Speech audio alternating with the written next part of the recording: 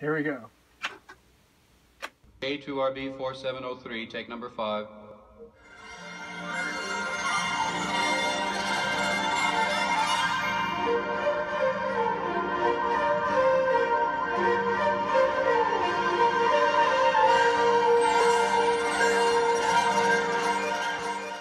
Six Pines of Rome and Fountains of Rome. These two are the 2 tracks, and then the original 3 track was in this kind of metal box, and it's actually on the tape machine right here. So this is the original 3 track tape for that recording.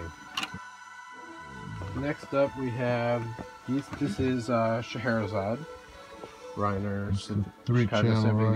These are the 3 tracks, the original 3 tracks. The things that we have that we benefit from is we've got a better playback machine in terms of it's a quieter machine. I mean, this can be a case made for like tubes or not tubes and that kind of stuff, but this is definitely, it's a more solid machine. The speed stability is better, and the electronics are much quieter. So, then you come to the transfer console, which is, these consoles are definitely much more transparent and quieter than anything you would have had.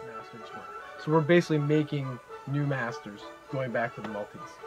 And so then the tapes that you're going to be selling are basically like dubs straight off the new master.